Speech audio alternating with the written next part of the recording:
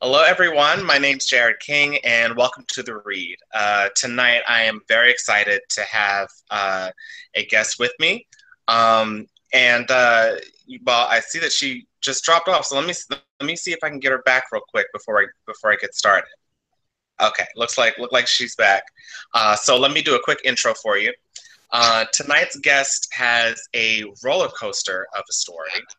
In her book titled I Rise, she details all of the highs and lows of her life, from growing up as a, quote, sissy boy in a strict Christian household to becoming a highly successful owner of a fitness calendar and eventually making the decision to transition, leaving her homeless and forced into sex work to survive. So, how does she rise above? What is she doing now? And what is her message for other transgender people experiencing similar struggles? Find out now as we witness the transformation of Toni Newman. Hi, Jarrod. Thanks for having me. I appreciate it. It's awesome. It's great having you. I loved reading your story, and I'm excited to be able to share this with everybody watching. So let me just jump into the questions here. Let's get started. So when you were young, your family was very religious, and many thought you were gay, but you dared not speak about your feelings of being born in the wrong body. So how did it feel to not be able to even speak about this to your family growing up? First and foremost, I want to say, Jarrod, I come from a wonderful mother and father. My mother's still living. My father's passed. I was raised in a Christian home filled with the Holy Ghost, and they did the best that they can with the knowledge that they had. At that time, there was no transgenders on TV with transgenders. There were no examples to follow. So I basically came out as gay, knowing that was only half of the story, because they knew gay people, but no one, not even I, knew a transgender person in the 90s when I wanted to come out. I didn't know not one person who was transgender. I saw not one person who was transgender at that time. So I came out as gay, and I felt in a box, but it was the way it had to be because I had no examples to follow. I had no books to read. I had no one to call. There was no helpline, transgender defense law center. There was none of that.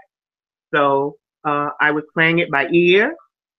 I'm out as gay. I knew I was something else, but that's my first step, was coming out as gay. Okay. So you didn't even really have a label at that time to put on it, based on what I had read in your book. I had no clue. I didn't know what you call it, because it was in the 90s. I saw a drag queen by the Marine base every blue moon, but that was obviously a man in a wig, and I had no example. Nothing to say, this is the path to follow. Yeah, so now we called it transvestite in the 90s, and now it's called transgender. But we were called transvestite in the 90s, is what they called them. You're a transvestite, which is really a drag queen. Someone who's on hormones, but that's what we said. That's all we knew. Right. That was one of the other questions that I had as well, because of your use of the word transsexual in the book. And a lot of people say transgender now. So I was wondering, is there a difference in those terms? Are they interchangeable, or is one more accepted than the other?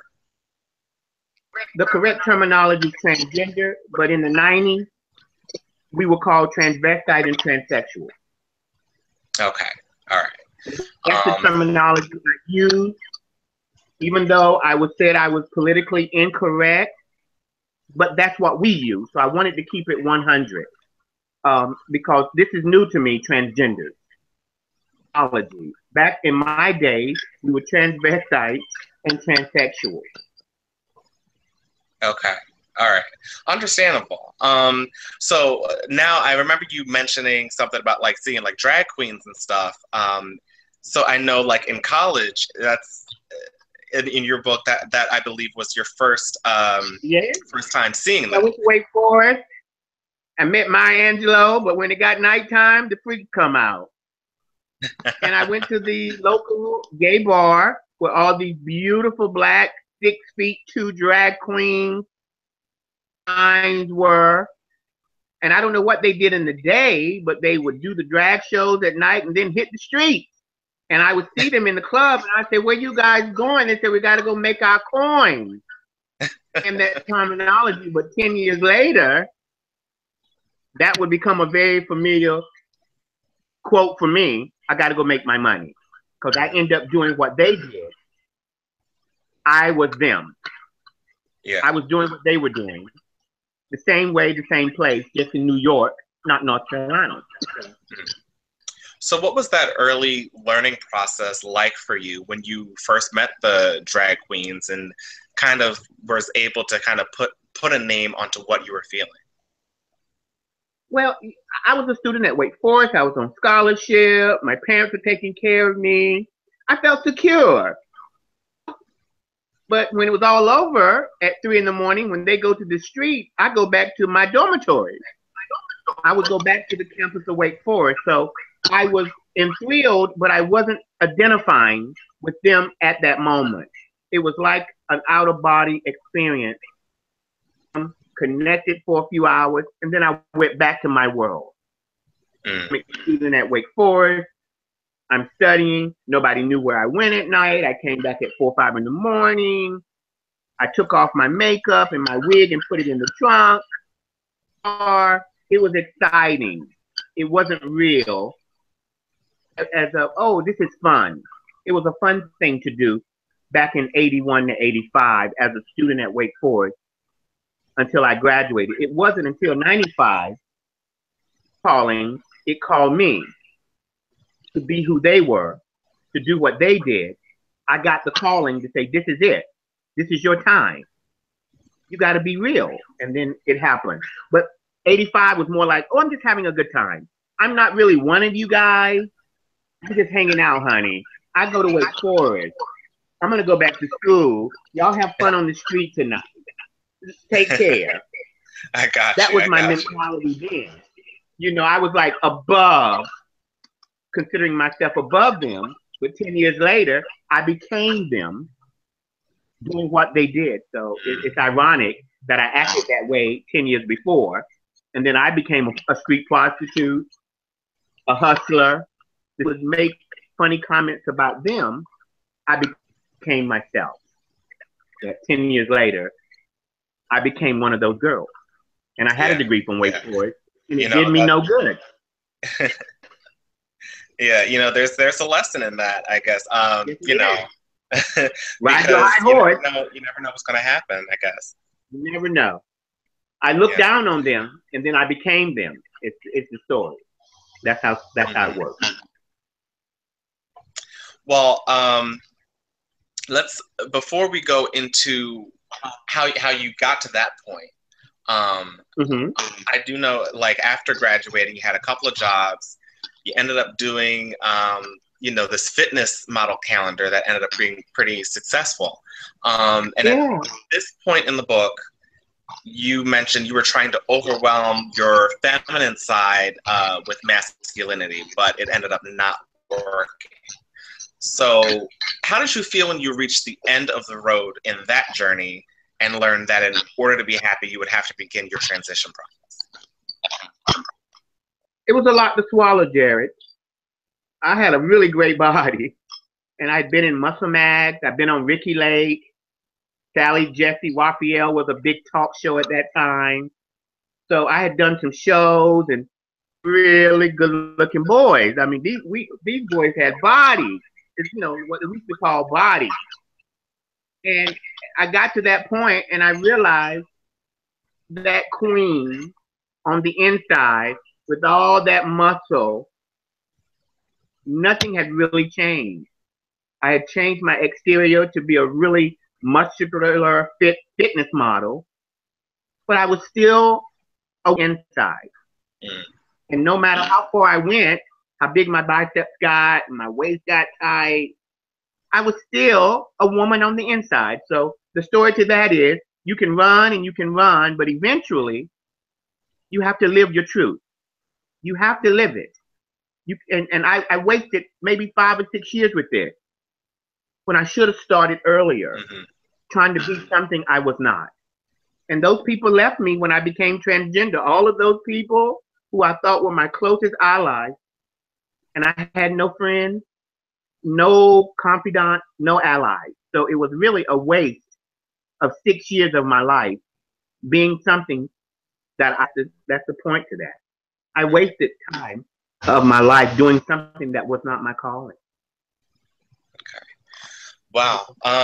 Yeah, that must have been really tough. And, just thinking about what happened after you actually made that decision to transition, I'm just wondering, like, what went through your head when you first found out that living your truth and living as a transgender person would mean homelessness and sex work? Well, Jarrod, I had my wig and I was ready and I went to all these job interviews and these people were like, what? Toni Newman, we're looking for Toni from Wake Forest. I'm like, I'm Toni from Wake Forest. They were like, oh no, honey, get out. I interviewed for about 150 jobs and I lived off of my savings for about 4 months. And then I found myself on the street, being those North Wake Forest girls in the club, all dolled up, no money in my pocket, having to go out and do tricks, is what we called it. I got to go do a trick and make my coins, is what we used to say. I cried a lot, Jarrod. I cried a lot. My family had rejected me. My bodybuilding friends had rejected me. My coworkers on my job. I borrowed $20 from everybody I could get $20 from. And I found myself in a very bad situation, hardworking, and on the street with basically girls with no GED, all kinds of shit. And I'm like, how did this happen to me? And I met a friend called Capri, and she kind of woke me up one night and said, girl, you got to pay for that nasty room in Harlem, living in that crack hotel. It's filthy, but it's a roof. Get on out here and get to work. That I had to do it in order to survive. And I did that for about 2 years on the street of New York City in the winter, in the spring, in the fall, turning tricks, and doing what I had to do to survive. I mean, how to be a survivor. Smart kid, but I didn't know shit about the street. Nothing about hustling. I learned quick. I got a real life lesson in how to hustle and make money. I learned a lot. Yeah. Now that kind of leads into my next question. Well, here, let me give you a couple quotes from your book, and just so our readers have some our watchers have some background here. So you write, somehow I felt like I truly found my inner self, but I was also really at my lowest point. And further on, you write, the harsh, cold reality was that I was good for all types of sexual fantasies, but no more than that. That was the hard truth of the Black transsexual life I had so longed for. So my question to you now is, like, how did you maintain your self-esteem at the lowest point in your life? I was hanging out with were on drugs. They were alcoholics. And I just think by the grace of God, my self-esteem was on bare, thin, minimal. But I never got so low that I wanted to do crack or shoot up all the time to feel good about myself. And most of my friends on the street during that time, they drank a lot just to make themselves feel better about who they were. God, Jarrod, that I didn't become a crack addict, get caught up and get HIV and AIDS, as so many of my sisters have died from back then, become an addict, and they're still battling, some of them now, for 20 years, on and off, in and out of rehab. It's just the grace of God. Yeah. And I think the spiritual upbringing I had, I didn't feel Christian, but I still felt some type of love for God. But for 18 years, I went to church 3 times a week. I prayed a lot, so I just tried to figure out, even though Christians had told me I was of no value, I just tried to figure out where I was. It was a tough time battling low self-esteem, not getting into drugs, not becoming an alcoholic and an addict. It was tough, and I'm not really sure how I managed that, but I did for 2 years and came out okay, unscathed, no cuts, no stabbings, no beatings, no addictions. It's just the grace of God. Yeah, you seem to have a really strong sense of survival. And that's something that I admired when, kind of reading your story. And you seem to have a knack of turning something that you need to do in order to survive into a success, or into a successful venture. You had the fitness calendar, and you built this, dominatrix mistress business, then on to writing a book, and then having part of that turned into a screenplay. So just to I guess pivot just for a second here, what can you teach us about turning these things into, what can you teach us about success, and what can you teach people about, turning little things that you do just to get by into something profitable, or something. I just spoke on this in San Francisco at the public library. Hard work, Jarrod. I figured out what it takes to get to point B, and I just do it. I'm not much of I'm going to do this type of person. I just do it. And for me, it's just point A to point B. It's about survival and hard work. But it was a white mistress woman in law school who taught me the mistress business. She took me under her wing and helped me to come off the street and become a professional escort mistress, on Park Avenue, dealing with only white men. So I got lucky. She came up one night. I like your style. You're very quiet. You always work alone. I went to Duke University. I said, oh my God, I went to Wake Forest. She's like, okay, honey, whatever. We don't have to make up stuff. But in the beginning, but it worked out okay. And she taught me how to become an escort and a mistress. And then I began to employ people with that concept she gave me. Do it, girl. Canada. We're gonna go to Miami, Fort Lauderdale. We're gonna sit in nice hotels and wait for these men to come right to our door. And it worked like a charm. It worked like a charm. And I taught maybe 30 other people. I employed maybe 19 people throughout my career. And some of them have went on to do good things. Some of them are acting, and then some are addicts. So, I gave the tools I was taught to them. But I'm just a hard worker, Jarrod. I'm no smarter than anyone else, but I dedicate myself to my project. If I'm on the street, I'm going to be the smartest prostitute. I'm going to charge the maximum amount of dollars. I'm going to do the least amount of shit. I'm going to wear condoms. I'm going to take care of me and make my money. And that's what I did. I came out, thank God, no AIDS, no HIV, no diseases. And 90% of the girls now, they have HIV. So it was just a concept of hard work. It's what made me survive. That's it. Yeah, one of the things that I had noticed when you were doing the mistress business, I noticed you had a lot of straight employees, or a lot of straight people that you were working with.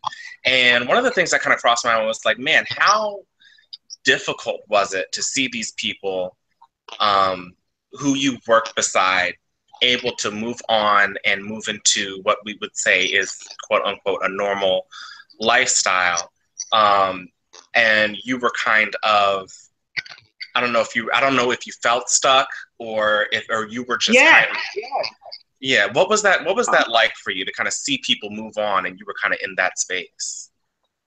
Listen, The female makes triple what the trans woman will make. She'd get clients that she would bring me in that would possibly call me.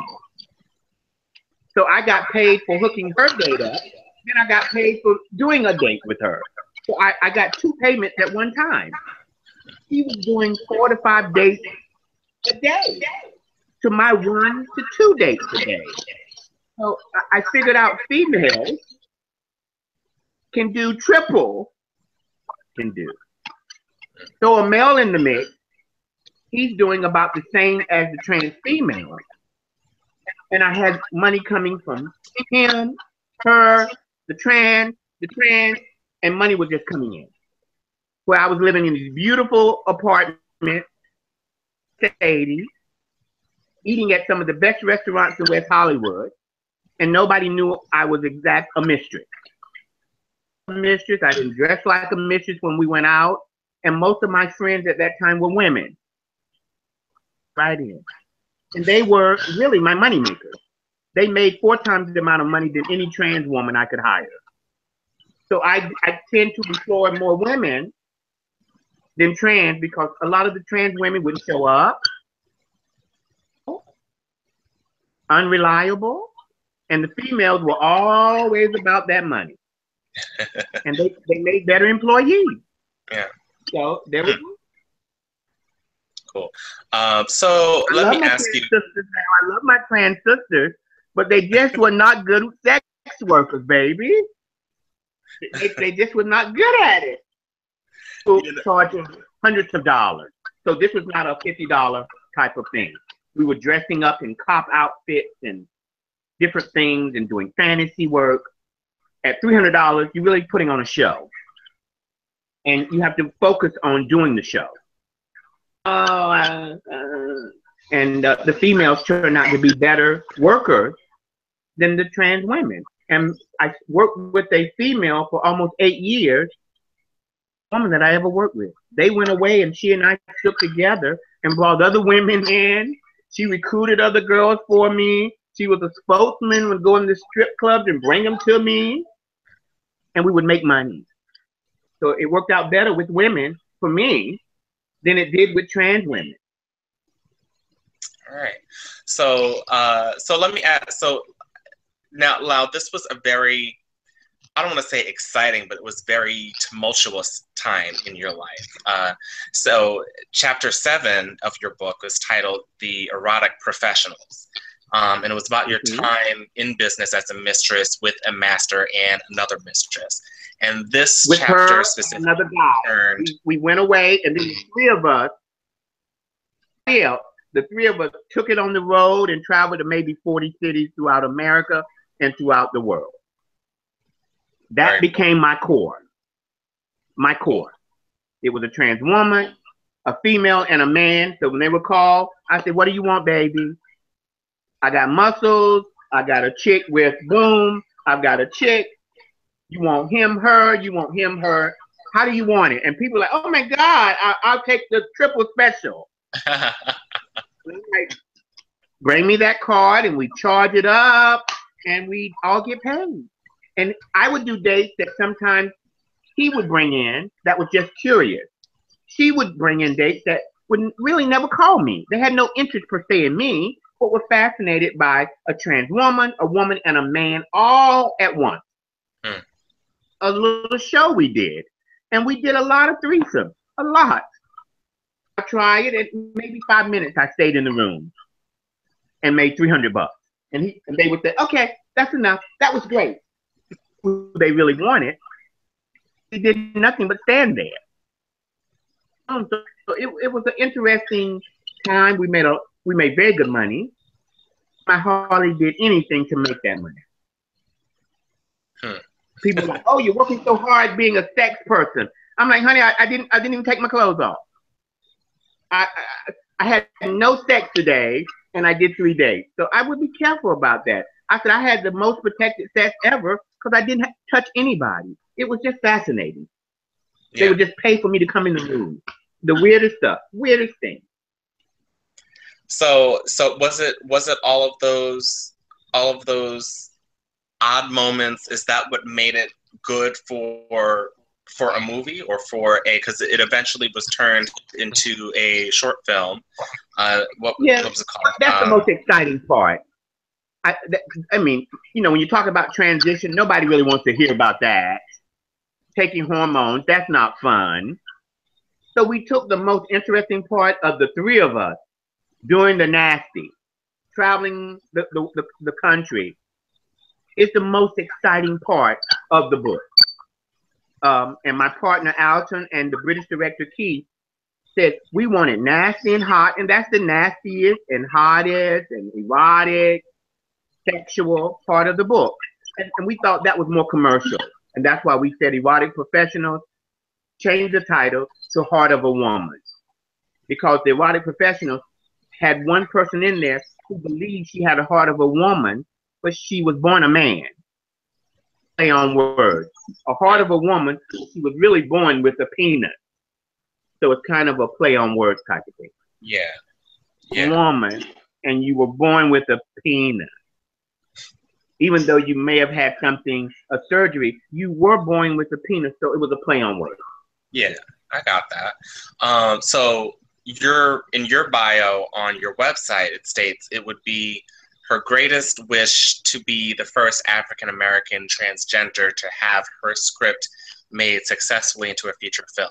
So would you consider your dream accomplished with the creation of this film? No, because we haven't entered the theaters yet. We did a short film. We're looking for $3 million. We spent about $29,000 on this, but we want $3 million so we can go into a theater and have Jarrod go into a theater and see it on the big screen, a $3 million production, and we hope to make $10 million. That is really where we would like to see this. American Trans Woman do $1 million movie and then have it shown at limited, maybe 50 theaters throughout the country. Phenomenal, where people could go and buy a ticket. They're Miami, New York, Boston, Chicago, Detroit, and say, "Hey, I want to go see the movie Heart of a Woman." That's where we're headed, and we're trying to get $3 million to do that now. To do it for 30 days of shooting for an hour and a half. That's the goal. We just did a short movie now, and we're just submitting it to film festivals. So no, that goal has not been achieved yet. No, sir. No, sir. Okay. All right. Well, look, I'm holding out for you because it is a very interesting story, and I think a lot of people would definitely be entertained, and I think it would definitely shed a lot of light on the movie that Matthew McConaughey and Jarrod Leto did. You remember that movie that Jarrod Leto played, the drag queen? McConaughey was like his friend, and Jarrod Leto eventually got AIDS. Oh God, I can't think of the name of the movie. But Jarrod Leto won the Oscar for it. He won the Oscar for playing the drag queen. Oh God, I can't think of it. Oh God, it's in the marketing package. But yeah, we would like to see that done in a black version with not only a trans woman but a hot female and guy, just an actor, a female trying to be a singer, and we're all surviving together to eventually get to that next step. So that's where we're trying to go with it. Sounds good. Sounds good. So during this time, you mentioned, there was one part where you went back to Vegas and you were arrested. Oh, and he had saw me the night before. I was like, what? He comes to the room. He pays for me and her. We say, okay, we're leaving tomorrow night at 8 o'clock. It was nice to see you. Nice to meet you. We leave. We're in Hooters in Vegas.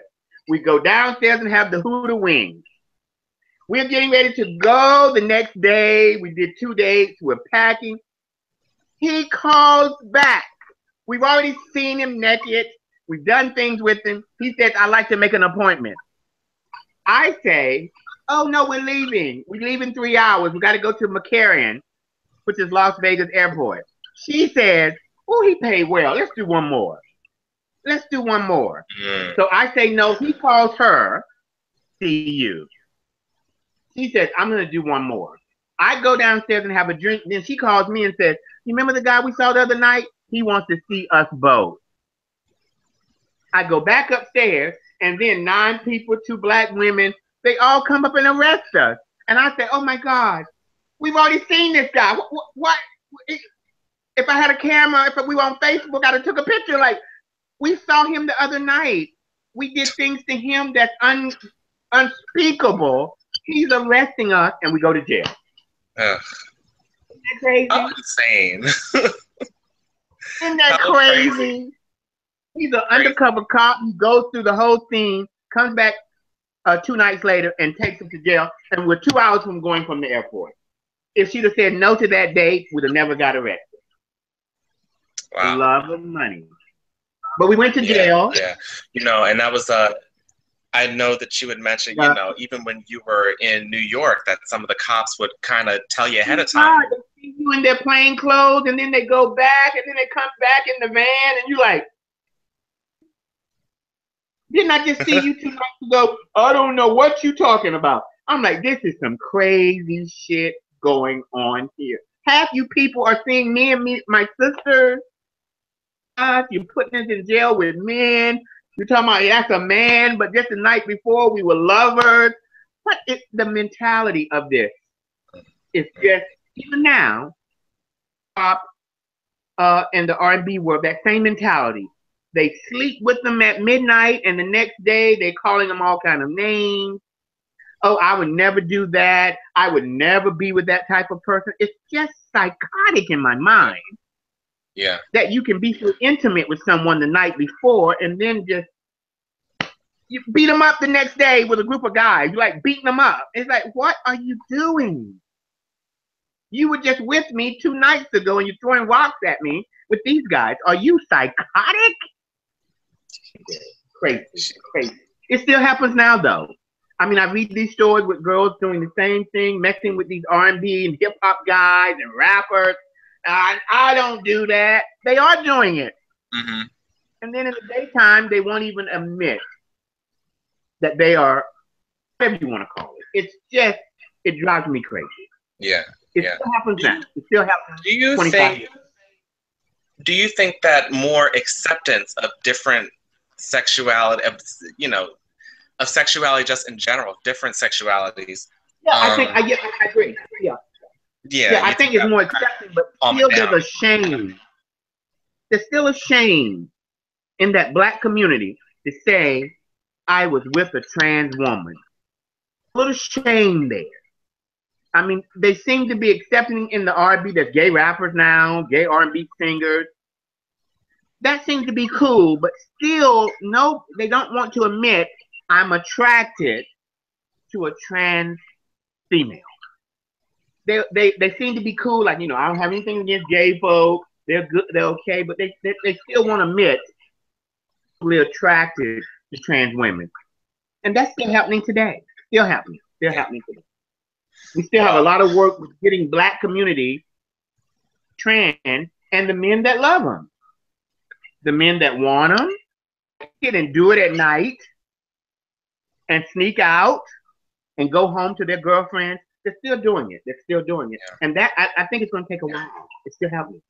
Yeah. Well, I mean, that's why your story is so important, because I think the more that people can see that, you're human beings just like everybody else, and can empathize, that it slowly that will break down. I mean, I think we're already. I've never really wanted to be like Jarrod. I just want to be respected. Mm-hmm. I work in corporate America now. There's some people don't like me. They think what I've done to my body. I do my job, and they respect me, and I respect them. Everybody's not going to like everybody. Everybody's not going to love everybody. I respect you. You respect me. At the end of the day, I can't really ask everyone to like me. To gender me in the right form and all of that. That's great. So, the realism is, I want you to respect me, and I respect you. What I've done to my body is my business. I'm not asking you to sleep with me and be my lover. I'm asking you, we're co-workers. The job done. And that's where I am now. And it's worked for the last 8 years in corporate America. Jarrod, they're just not. They're not going to agree with what I've done. So I can accept that you don't agree, but just respect me. Let's be respectful to one another. Yeah. At the end of the day. Yeah, that's definitely a big piece. And you know, before you got into corporate America, you started with learning law. So, gotcha. I mean, like I know that got 2 years of law school left, and that's what made me, because I used to get arrested, and they had violated my rights. They were my clients. I'd seen them sexually. They'd seen my girlfriend. And when I got a lawyer, he got me out all the time immediately. He's like, no, drop this. Drop it. This was my client. And he would say, well, we're going to go public with this. Drop the charges. And I realized learning the law would protect me when I got myself in legal obstacles. And quote it back to the police officer. Go home. Just go. Just go home. That's it. Just by learning the law. And it protected me because I didn't know my rights. You're a street prostitute and you think they can do anything to you, they can't. Even though they consider you trash, a whore, I still had rights. Yeah. It saved me from a long headache. Yeah, yeah. You know, and I think that that's something that's important for like all minorities in any, you know, in any sense of the word, you know, to kind of know what their rights are, because, you know, you can easily get taken advantage of. So I wanted to ask you. Go ahead. I'm sorry. Maya Angelou said, when you know better. So I learned the law so I could do better, you know, and I learned how to keep myself out. Yeah, yeah. So let me ask you more about the book itself. So how does it feel to be the first African American transgender person to write a memoir in the United States? Now, I've been told I'm not the first, but I can't find the book that they're making reference to. We had researched it through books, and I've not found it. So I'm technically saying I'm the first trans woman to be in Ebony, to be in the Advocate, well over 50,000 copies. I don't know of any other book before mine that did that. I stick to that, but 2 trans women have called me and said there was something in 1987 book. Okay. So they said she was the first, but I can't find the book, Jarrod. So I'm just saying I'm still saying it.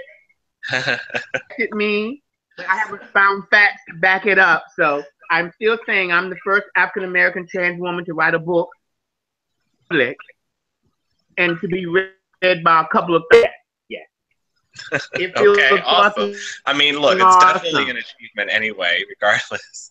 Said that, so they'll probably call me when they're probably going to call me and say, I thought somebody else wrote a book in 1987 on that book, Jarrod. All right. The book that the black girl wrote in 87. And I don't know if she nominated for a Lambda Literary Award, but I have been. So I'm going to claim the title. There you go. Call to say that's not true. We'll just let it go. We'll let it go. Sounds good. Sounds good. So if people don't get anything else, what is the one thing that you would want them to take away from your story? Your authentic truth. Don't wait. Don't perpetrate. Don't wait 10 years. Don't wait 2 years. If that is your calling, get to it and do it today. I wasted 10 to 12 years doing a lot of BS things. Authentic truth. New today, I've never been more happier.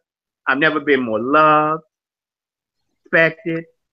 It was well worth the journey. I just wish I could have started it 10 years earlier. I wasted a lot of time, Jarrod, trying to be a phony and a fake. Live your authentic self today, right now. Gotcha. Start in the morning. Starting in the morning. Got you. I got you. All right. So Don't that's wait another day. all right. Yeah, that's it's a very good message, and it's one that I've definitely tried to follow myself, and one that I hope a lot of people out there listening. Are you living your authentic truth, Jarrod? I'm trying to. I hope I am. You know, I constantly am reflecting. You know, so I'm constantly trying to improve and that's all you can do. So yeah. Okay. Amazing. That's all you can do. Yeah, thank you. So you're an activist and you've done a ton of service in the fight for LGBTQ equality. How can the LGB section of the community better serve its trans brothers and sisters? We got Trump saying that he's going to kick out 15,000 trans men and women in the military. To come up and join us. We got the Transgender Law Center and the National Center for Lesbian Rights have filed a lawsuit. And we need your support. We are the most financial, out of the LGBT, we have the less power because we have the less money. Are still evolving. Money equals power. When we were fighting for gay marriage and I was working at EQCA, we raised hundreds of millions of dollars for marriage. Type of support for transgender equality.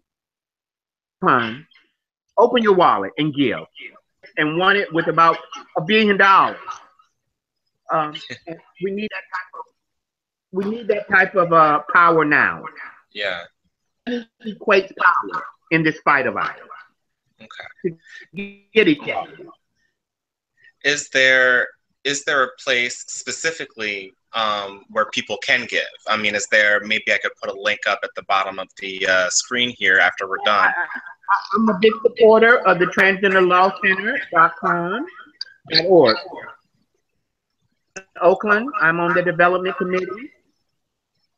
Yashi, they're fighting across the country. Lawyers to go and fight for people who need help, equality. So I'm a big supporter of this. Okay. Okay, cool. So I'm going to make sure I have that link down there. In Oakland, California. Okay. They do great work. Fantastic. Okay. So let me ask you, what's next for you? And are there any more books or screenplays in the future? No, well, my partner, Alton, who's an actor, wants to write another book. Co-author it with him, but this will be his book. Meditation and yoga. It's about encouraging other people, live your authentic life. We're trying to get $3 million, Jarrod, to do a feature film to get it to the theaters.